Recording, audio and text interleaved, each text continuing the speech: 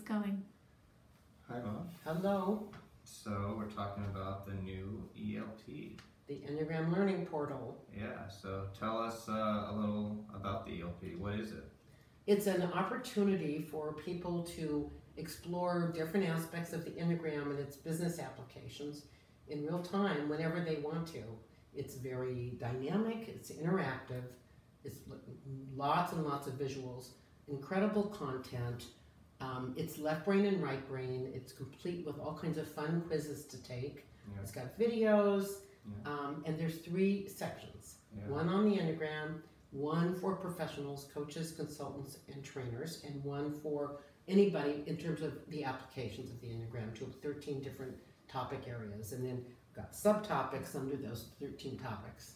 What was the most fun part about the ELP, either writing or creating it?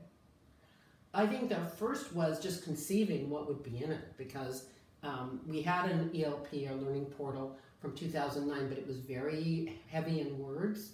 And so now we've really navigated our sites to be very both right brain, left brain, visual, and words, and to teach a concept that, in a way that's easy to absorb and even easier to retain. So that's exciting. And then it was fun to work with the graphic artist who put all of these things to in the art form, to put the content into visual form and to make it as visual as possible and still have very strong content in it. What are your hopes for the ELP? Well, I designed it so that I have a network, Enneagram and Business Network, and so it's really conceived for people like them. This is a network, but they get this network because they're all about developing themselves as people and as professionals. So it's for them. It's very kind of a sophisticated network, but we're also making it available to anybody else who wants to learn the Enneagram more in depth or enhance their professional skills using the Enneagram in the professional section, or somebody who wants to see all the variety of applications. Okay.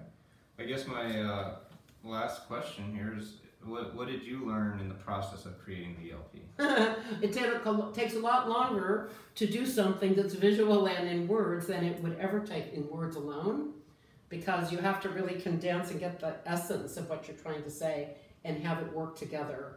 And also the variety. We also made sure that there's a variety of mini quizzes and videos and all kinds of different slides and fun things and quotes by famous people that are very inspiring. It's got Rumi poems in it. So it's just creating something that's creative like that, but also educational and also has a lot of variety to it. Yeah, I mean, I've looked into the ELP and I've worked with it and edited it a little bit. Yeah. And it's definitely state of the art. I feel like it's very much 2019, and it's a brand new way to learn the Enneagram, which is sophisticated and modern. So what about your millennial age group? How do you think they'll like it? I'm interviewing you now. That's what twos do. They turn the tables. It's interactive, which I think for the millennials it's fun and it's engaging. So I don't think millennials really like textbooks, and it's very much, you can learn a lot by doing. I'm a 3, so I guess I like that part. But it's very visual and interactive and modern. You feel like you're working with a very new way of learning, and it's a fun way of learning. Yeah, and I'd say for my age group, which is I'm over 70, and I'm not very high tech.